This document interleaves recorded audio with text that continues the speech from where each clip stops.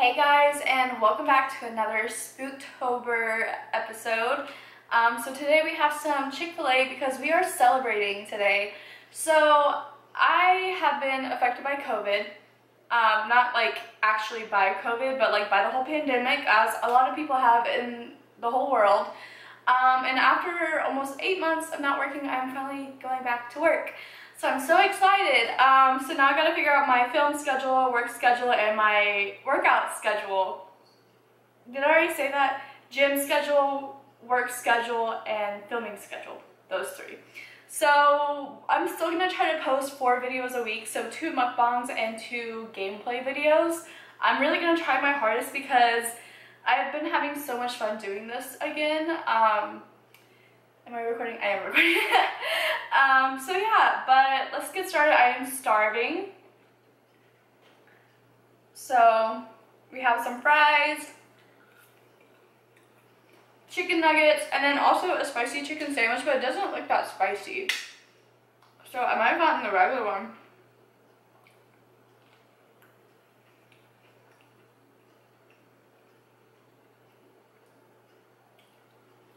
I think it's the spicy one. I'm still gonna dip it in buffalo sauce though. So today is a really sad story about Halloween. It was happened in 1963 on Halloween night. And it was at the Indiana State Fair. Now, I've never heard of this. And I don't know why I never heard of this case because it is crazy. So, a few minutes before 11 o'clock at night, this huge explosion happens. And people are freaking out because, you know, it's an explosion.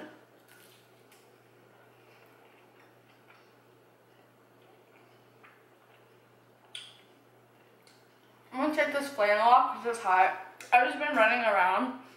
I had to go to H-E-B real quick to get an ankle brace because my ankle and foot was being really stupid. So, whatever. And then I wanted to film this and I had to wait forever in the line. But back to the story.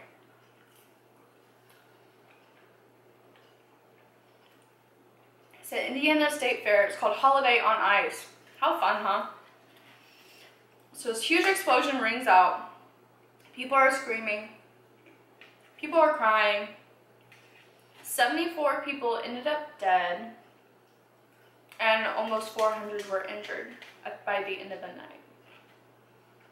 Now what happened? Now when I first heard explosion, I thought of like someone, you know, just doing it on purpose, like wreaking havoc to cause pain on other people. So this is kind of what happens leading up to it. So there's some figure skaters doing their little cute tricks, you know, gliding around on the ice. And when the concession stands under the stairs, this lady's telling another coworker, hey, like, it smells like gas in here. And so, as they're going to get help, this huge explosion happens. So what happened was this 100-pound rusty propane tank was slowly leaking gas into the air in this poorly ventilated concession stand. I can attest to that because I worked at a few concession stands, like at high schools and at like bigger like arenas or whatever, and there's no ventilation in those at all. I mean, we have our vent hoods, but that's it. Nothing else. And the gas came in contact with an electric popcorn thing, and it just caused this huge explosion. So the explosion happens. It goes up 40 feet in the air. And from reports, people were saying that people were flying in the air. The concrete columns were flying around too. And then also too, where the crater was formed because of the explosion, people were falling into that were, because it was under a staircase or under a seating. And the ones that fell into the crater were buried by all the rubble of it all falling in. And the photos are pretty sad. Like there's quite a few photos of that night. It's just like people under it like reaching for help, or yeah, it's crazy. I mean, if you're curious, I would look up the photos.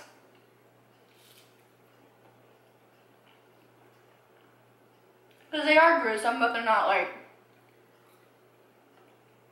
I mean, they are gruesome, so. So by this time, people are freaking out, and authorities and stuff are starting to become aware of the situation. So they actually turned the Coliseum that the thing was in into like a makeshift hospital and morgue. Now, one of the photos that really like, I guess, hit or resonated with me was this photo of one of the rooms where they started collecting people's things. And in the photo, you can just see a bunch of shoes. And by the end of them collecting it, they had over 185 unmatched shoes. And then we had like 4 or 5 boxes just filled with handbags. Which I guess maybe it's easier if you do find the handbag, because most likely the handbag will contain like a license or an ID. But very sad. And then also, once they had all the deceased people lined up on the ice, because also this was on ice, so the bodies were just laying there on the ice. They had people that still were missing people in their party, and they would go down the line and see if any of those people were their loved ones. Which I couldn't imagine, like, that's crazy, like, just lift up, no, that's not her, like, how heartbreaking could that be? Especially on such a fun holiday, too. Like, you're out with your family, like, taking little Timmy out on ice. Like, I remember I saw Disney on Ice. I had a little alien from Buzz Lightyear. I got a little icy in that, and that was the best night of my life. It was crazy, too, because there were quite a few reporters that were there that were attending the show. And some that I guess were like giving coverage on it, you know, to write an article about how great of a hit it was. And this was opening night too. Isn't that crazy? One of the reporters was saying that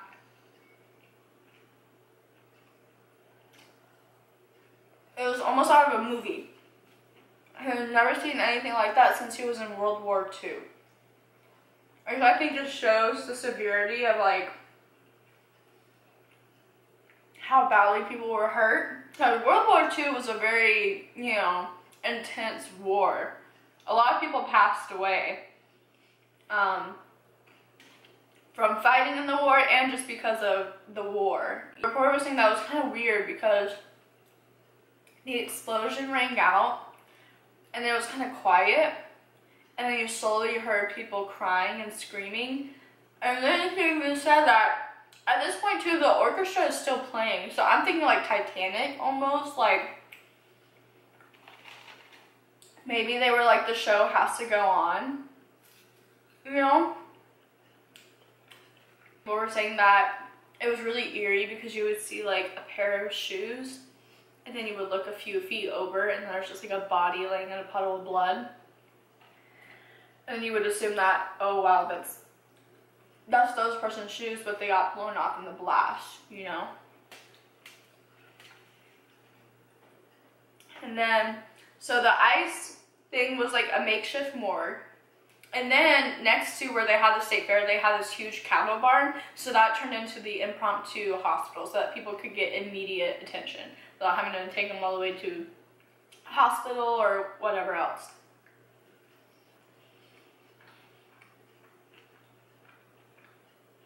Once everything is said and done, people want answers. And I would want answers too, like,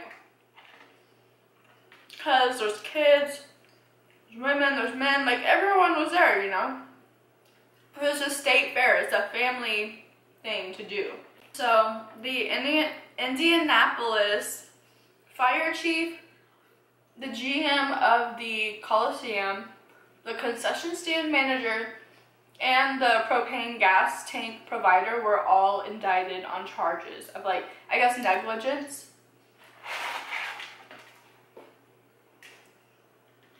I'm getting full. I didn't think I would because I was really hungry. But I'm actually getting kind of full. So, the only person that ended up being convicted was the gas supplier. Which I guess,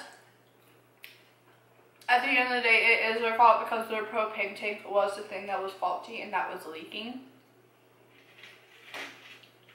Now later on, the Indiana Supreme Court ends up overturning this like indictment or like conviction of the gas company. And instead, I guess it became like a civil court. I'm assuming, I think that would be the technical term. But instead, all the victims and whatnot, anyone affected by it that was there that night, was given $4.6 million in settlement. So I don't know if each person was given $4.6 million, because if so, that would have been a lot, because over 400 were injured, so those lived. So 400 times 4.6 million, that's a lot. So I don't know if it's that or if it was 4.6 million total and then they split it up. But also too, it probably was 4.6 split up because too, this was in 1963. So 4.6 million back then was like a lot of money. Versus now, like, I feel like it wouldn't be that much. You know, like, I'm trying to think of how much Susan Powell's family was given.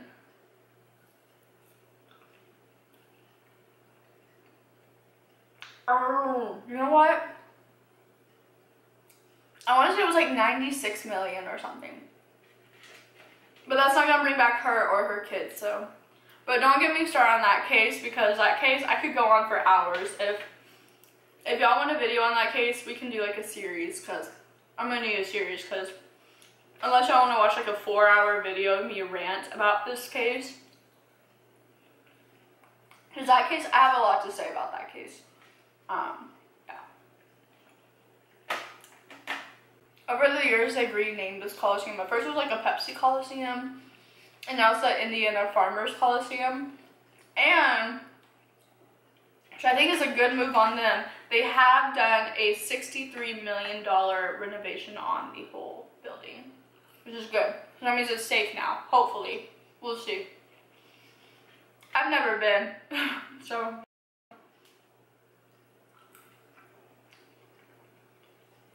But yeah, that's a really crazy case that happened on Halloween that I'd never heard of, and I wanted to share with y'all because I feel like it was a story that should be heard.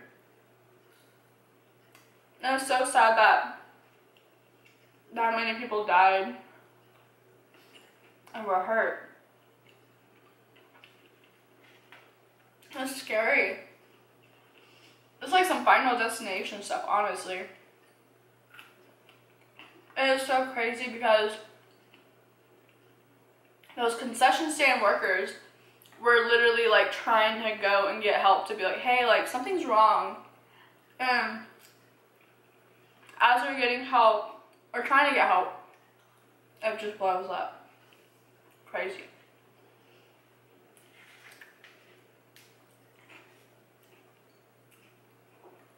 So I still have some food left and I can still eat some more, so I'm going to talk about something else real quick because I just thought of this. So we were just talking about the Susan Powell case, and if you haven't heard of that case or anything, I highly recommend to look into it because it's such a heart, gut-wrenching case, especially if you listen to some of the 911 calls made. Yeah, it's, whew. But I was watching the Chris Watts Netflix documentary. It was crazy because him, Chris Watts, and Josh Powell, they're so similar. like, I know about the Chris Watts case, but I wasn't too familiar about it. Like, I knew that, like, he killed his pregnant wife and his children. So he's already a piece of trash for that. But watching it all, like the officer's camera and his interviews and all that, wow. Him and Josh Powell are so similar. Like, Josh Powell was he rarely showed emotion. He was almost like pathetic. Like, when I was watching Chris Watts, the documentary about it, I was like, you're fucking pathetic, dude. You're so pathetic. Like, I don't know how to explain it. If you're familiar with both cases, I think you would also see the resemblance in the two. Because also too, like, the officers are like, aren't you, like, upset that she's missing? And he's like, well, yeah, like, and that's just how Josh was too. Like, he never showed, like, remorse, or it's just so crazy, like, the similarities. And Chris Watts was just not strong enough to go through with lying the whole way. Because Josh Powell lied about the truth up until the day that he killed himself and his 2 children. He took his truth to the grave. But Chris Watts could not do that. He could not hold up. And he ended up confessing and whatnot. Which is what I wish Josh Powell would have done. Because right now his kids would still be alive. Because his kids were killed, I think, 3 or 4 years after he killed his wife.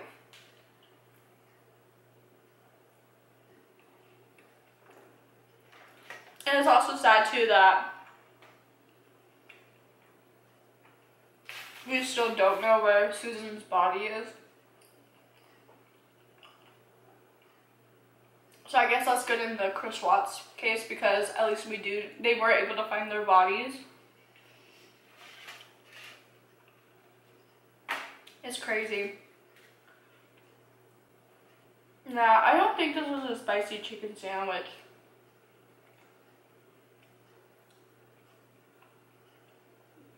I mean, it's good.